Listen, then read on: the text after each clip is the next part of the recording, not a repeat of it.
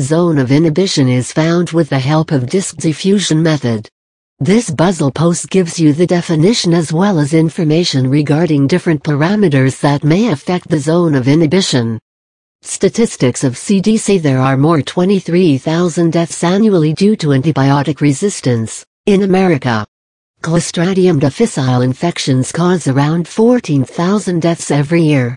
The field of medicine was revolutionized when Paul Ehrlich used an antibacterial agent, arsorfenamine, to treat syphilis around the year 1907.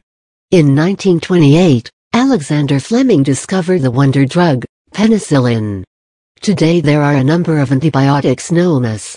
However, due to the indiscriminate and careless use of antibiotics, many bacteria have developed resistance to most of the antibiotics available.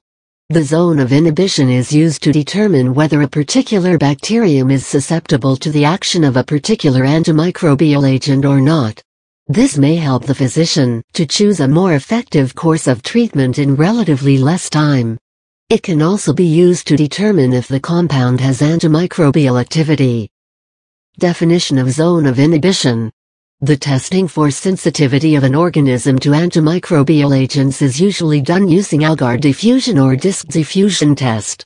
The parameters of this test were specified or standardized by the scientists W.M.M. Kirby and A.W. Bauer and is also referred to as the Kirby-Bauer antibiotic testing.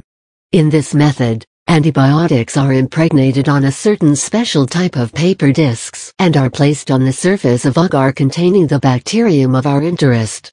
This results in the diffusion of antimicrobial agent into the surrounding medium. If the bacterium is sensitive to the particular antibiotic, no growth will be observed.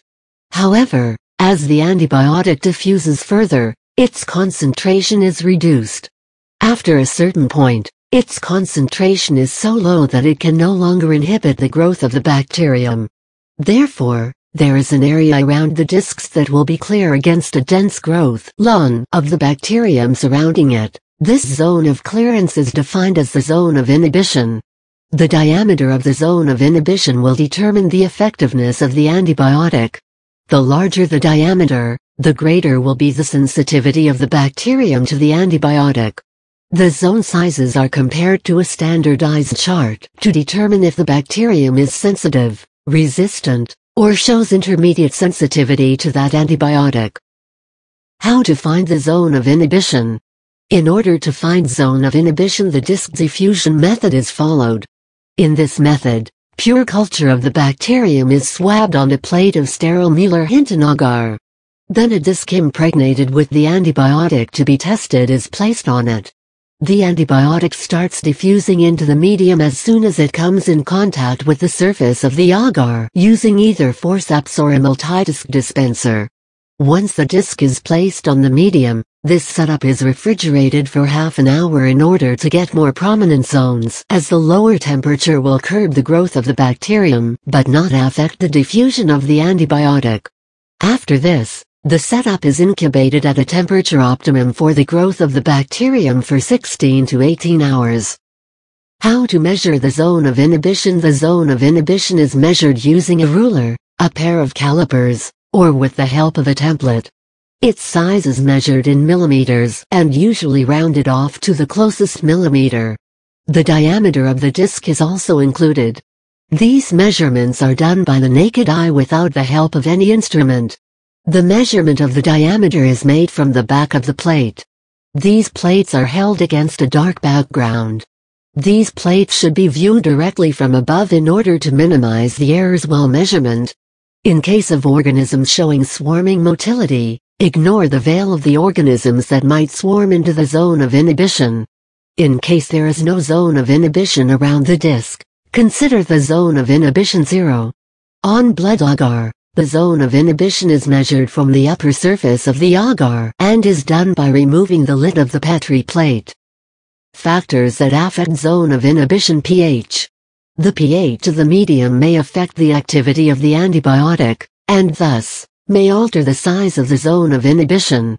Ideally, the pH of the medium is maintained between 7.2–7.4. If the pH is too low, certain drugs like macrolides, quinolones and aminoglycosides lose their potency, whereas other drugs like tetracyclines show higher activity.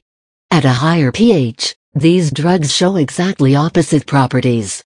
Density of the bacterium. A particular density of the organism needs to be maintained, as a low density won't lead to the formation of lawn growth on the agar, and a high density would not allow proper development of the zone of inhibition. The density of the bacterium used is around 106 cells.